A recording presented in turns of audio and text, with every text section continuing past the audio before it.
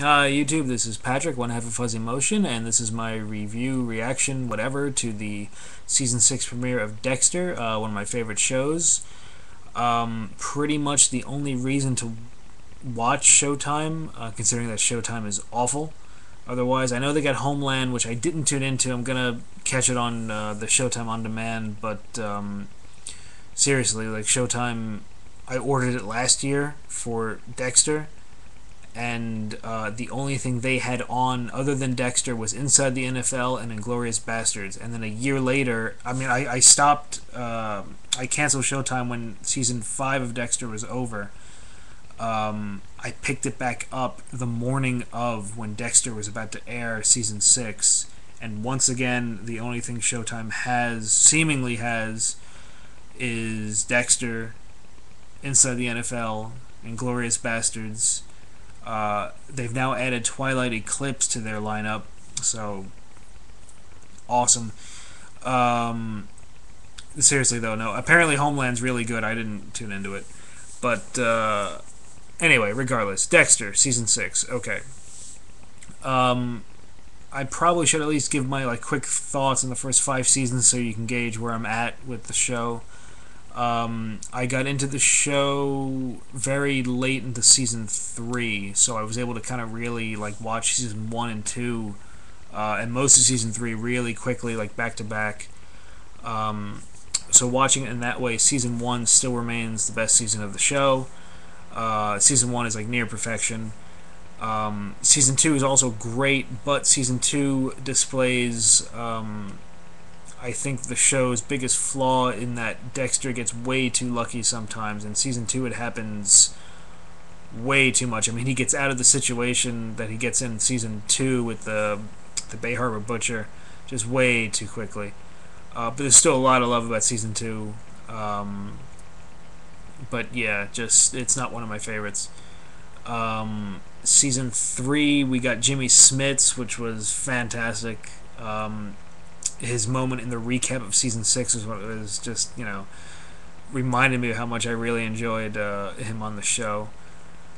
Season 4 was with Lithgow and the Trinity Killer was, to the show's credit, season 4. If someone said that season 4 was their favorite season of the show,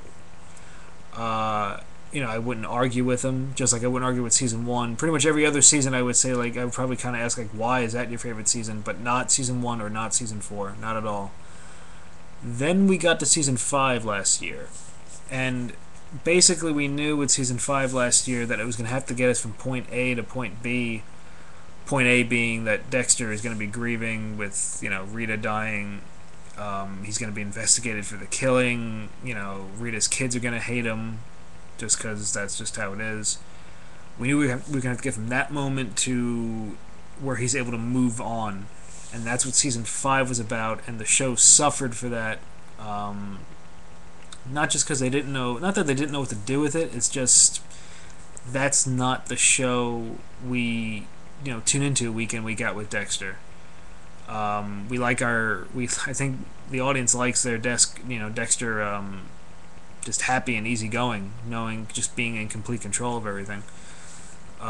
Which is usually how a season of the show starts. With Dexter, it's starts anew. Season 5 didn't, and I think that's why season 5 was probably the weakest one. But we arrive at season 6, and once again things are renewed, and as far as the episode goes, I'll just say it was awesome. It was actually a lot of fun. Which season 5 was not. Season 5 was not a lot of fun at all. And the best thing about my computer shuts off. The best thing about the first episode of season 6 is that it was fun. Everything with Dexter at his high school reunion, was great. Him saying "Hammer Time" is hilarious. Let alone dancing.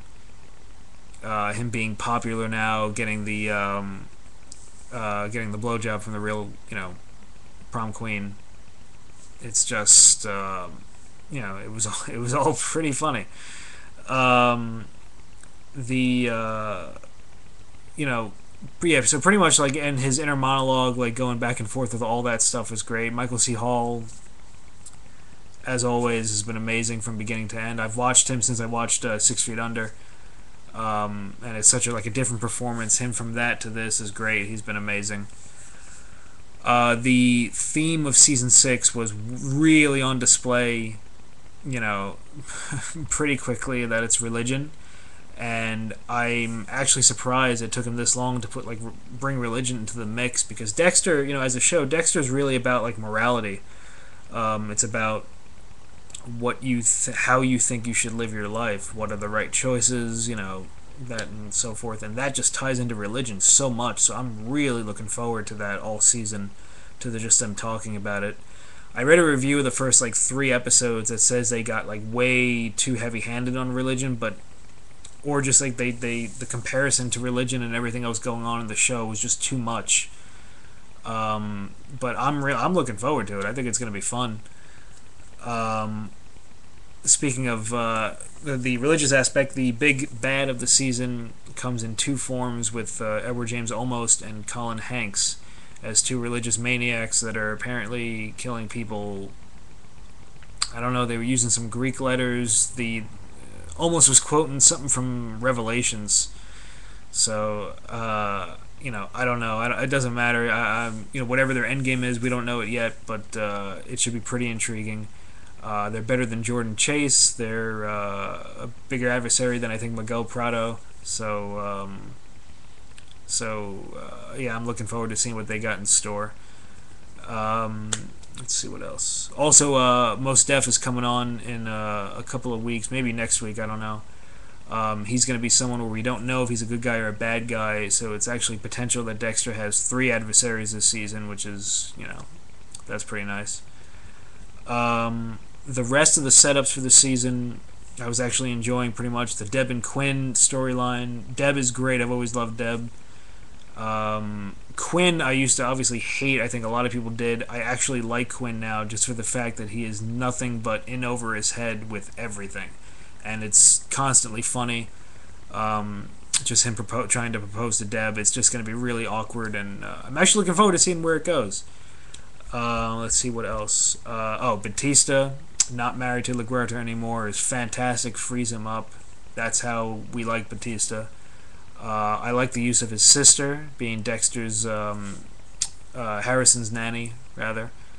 The problem is, though, she's living right, next door to, right around Dexter, so Olmos or Hanks are going to find out who Dexter is at some point this season, go to his house, and who's going to be there, but probably her. She's probably primed for bait.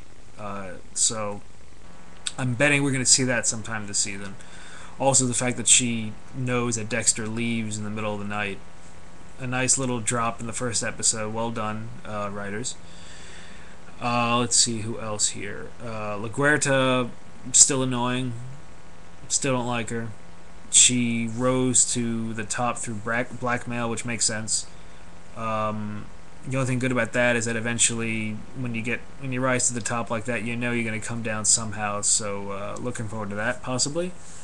Masuka's got a bunch of interns, which finally giving Masuka something to do, except instead of being comic relief, he'll be comic relief and he'll have something to do this season, which is the first time for that, so that's pretty cool. Yeah, just in general, I'm looking forward to Dexter taking on Edward James Olmos and Colin Hanks. There's a moment where he, was on the beach looking at the fruit stand or whatever, his body, and he looks out into the ocean as if thinking here we go again. And I was like, okay, here we go. Let's see what he can do. Let's see how this plays out. I'm pumped for it. I'm really looking forward to it.